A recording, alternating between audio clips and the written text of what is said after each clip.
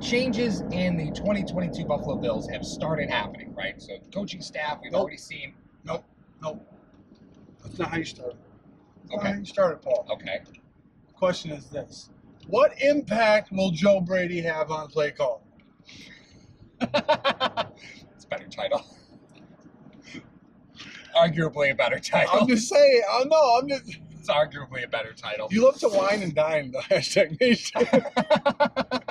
And then you give the information. See, Paul's great at that. Paul's great at giving the information. We see a lot of changes going on in Buffalo. Brian Daboll going to the New York Giants. OG Bobby Johnson Following him there. Now the Buffalo Bills have a new quarterback coach in Joe Brady. What do you think will be the impact of Joe Brady and influence on Dorsey and Allen in the 2020? This is the most complete question you've ever asked me. I just want to put out there.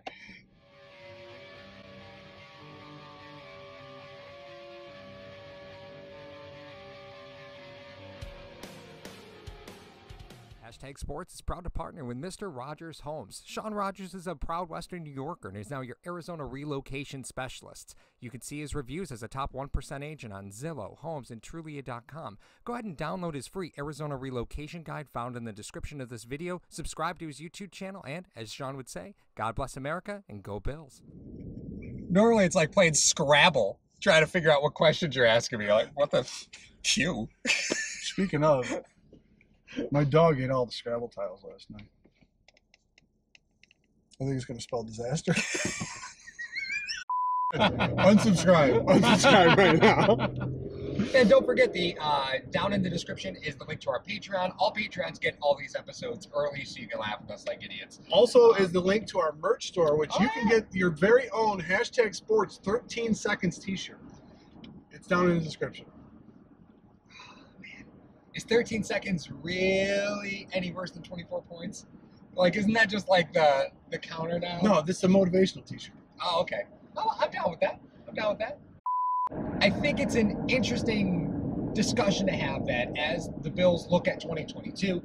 How much different will the offense be now that Brian Daboll is out, Ken Dorsey is up, and Joe Brady is in? Because the hire of Joe Brady is actually pretty sneaky good. I think, for a first-time offensive coordinator at the NFL level, I think the Joe Brady hire is sneaky good. Now, it is. If you were moving up to a position that you had never had before in an NFL organization, and you had to hire staff, would you want to hire people you were familiar with, or hire people who had the job with you, that had the job before you, like not in that organization, but had the role previously, or is it best case scenario to find somebody who had the role previous to you and you also are familiar with? Isn't that perfect? I think it's weird because I would like someone who is unbelievably qualified for the position. Sure. Like, that's what I want. If I have to talk to proper people in the channels, if it's someone I don't know, then I always, okay, listen, can you give this person a recommendation? I would go to people that I trusted. Right. He's taking this guy from Carolina. I'm pretty sure he knows some people in the building. Well, I can talk with Brady. So let's just briefly talk about Joe Brady's coaching history because I think this is important. Okay, ready? Started at William and Mary as a linebackers coach. Shocking. Oh, they started at William and Mary? Yeah. Yeah, no, that's not shocking. Isn't that where McDermott went? Sure was. I figured I'd lead with this, right? Like, I'm going to start playing Mary J. Blige. That's a family affair. He was then a graduate assistant at Penn State, New Orleans offensive assistant from 2017 to 2018. I like you. See where we're going here? He was in the passing game and wide receiver coach at LSU in 2019. We could have been the passing game coordinator. But not the wide receivers coach at LSU. And then Carolina Panthers offensive coordinator 2020 to 2021, which was end of Cam Newton era and start of Darnold era. Right. So, I mean. Well, people are kind of back and forth on that whole thing.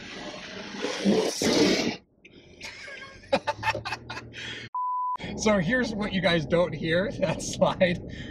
We've been recording for a long time today, and we have a battery pack that's hooked up to keep the camera going. But the battery pack's not attached to anything besides the cord. No, I don't care. No, come here. Get over here right now. Yeah, This is what it is, guys. This is welcome behind the scenes. Yeah. So it's first up, I want to just point out the 2019 LSU Tigers. Do you know who was on their team? Joe Burrow, Clyde Edwards-Helaire, Jamar Chase. That's why. Like you look at oh wow. Look They at had these. more. They had more. Oh, Check out the receivers. Yeah. Let's see here. Let's see. Justin Jefferson. Justin Jefferson. What? Yeah. So I mean there you go. Players drafted into the NFL of the 2020 draft: Joe Burrow, Clavion Chasen, outside linebacker for Jacksonville, Justin Jefferson, Patrick Queen, Clyde Edwards-Helaire, Lloyd Cushenberry, the center. The list goes on. There were what? So much talent. There had to be 15 guys signed or drafted off that team. Easy. Just that one single solid. Jefferson and Chase. Yeah, that's fair. Yeah, passing game coordinator. Guys, just go that way. Well, maybe he does fit in Buffalo's offense then. Guys, just go that way. Joe, just do Joe Burrow thing. You're saying he has less talent in Buffalo than he did at LSU? I think it's a good hire in respect, right? The resume's impressive, right? In a short time, the resume's really impressive. Yeah, let's open this up. Let's see what the kid's got. Yeah. I'm very interested to see. But as a quarterback's coach now, he's never been a quarterback's coach. So that tells me he's not really there to be a quarterback's coach. How much are you really working with Josh Allen? You're not. You're there to say, listen, Josh, this is what Ken wants to run. This is how you implement what Ken wants to run. He's not really there to work on the fundamentals of Josh Allen playing the quarterback position. No, he's there to help install. That's what he's there to do. That's Jordan Palmer's job. In the summer. That's why when you had David Culley, right? David Culley was there to work on the finer points of playing quarterback. He was. And your quarterback's coach, you don't need that anymore. No. You need somebody there who's going to help your offensive coordinator install his system. It's more of this development. That's exactly right. So it's exactly right. But Paul, we cannot discount what had just happened in Buffalo. Now, having an offensive coordinator in your system for 4 years in this day and age is almost unheard of. It's not. Unheard of. Either the guy's going to get a head job in college or he's going to go to a head job in the pros. Yeah. That's what the coordinator national progression is. There's never a situation in today's NFL where a quarterback is drafted and signs a contract extension having the same coordinator the whole time. Yeah, because a bunch of questions go up in the air. Right. Oh, everybody's going to go, whoa, but Andy Reid's really the offensive coordinator. Save me. Spare me. Spare me your nonsense. So if we look at it from that perspective, if we look at it from a certain perspective, the Bills just saw an offensive coordinator walk out the door to take a head coaching job, and they just promoted from within a guy who probably has aspirations to be a head coach as well. Yeah. So what do? You bring in a guy who you're familiar with, who has called plays before at both levels, and can work with the kid that you got. Are you saying that the Bills just drafted their next offensive coordinator? Hear me out. Signed? Hear me out. Well, effectively drafted. Yeah. So hear me out for a second. Ken Dorsey, let's say the Bills go back-to-back AFC championships, 22-23, right? Regardless of what happens, Ken Dorsey is instantly a head coach candidate. Instant. Without a doubt. Without a doubt. He'd have to be. Right. And you already have Joe Brady as your quarterback's coach. So you're saying the Bills have just done what the Bills do with their positional players, with their positional coaches. They did. In fact, that's why I'm saying it's a great hire. I'm saying what they effectively did was, like what Paul's mentioned is the fact that I always talk about Bean getting insurance policies around the NFL.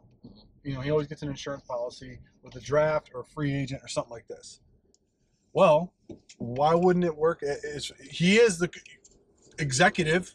You got to try to do that with your executives as well. So you're not behind the 8 ball on what you're doing. That's right. I mean, it makes sense. But didn't they try to get They try to get. Don't they have the offensive line guy from Minnesota? The assistant offensive line guy from Minnesota? I don't know if that hire's official. I think it is. I think it is. Yeah, they just got the offensive line coach from Minnesota. I think that hire's official. Hey, did Minnesota run the football pretty good? They did. Sure as shit did, didn't they? Yep, Minnesota runs the football well. And you know what they do in Carolina? What? Oh, they also run the football marginally well. I would say marginal. They run the football marginally well. And you know what both those teams have? Running backs. Elite level running backs. Huh. It's Okay. Putting aside the obvious sarcasm. Here's the problem with your assessment here. Dalvin Cook and Christian McCaffrey are not going to be confused if you put them in the same room. Okay. Moss is more tailored like Cook as far as running style goes. Yeah, Moss is a little dirty. And the closest guy to McCaffrey is McKenzie. You mean a guy that weighs $145 and can run out in open space? Yes. Yeah, that's him. That's him. That's so funny though. But I mean, Brady, I think it's a. What do y'all think? I mean, I'm just curious. It's an interesting. I don't know.